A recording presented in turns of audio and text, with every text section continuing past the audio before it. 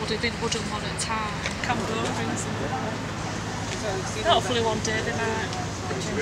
Yeah.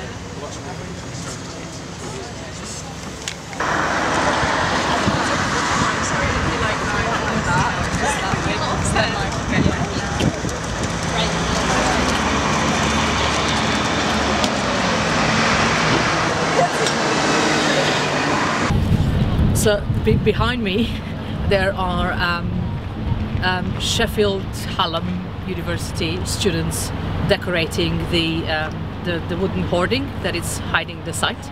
But not only that, they're applying their visions and art and creations and how they see the past, what was happening here. So what was here in the 11th, 12th, 13th, all the way to 19th century. The brief was to pick, it was a lucky dip, to pick an era and then a word and then to try to illustrate that. And I can't wait to see what's gonna happen with this. It's totally cool.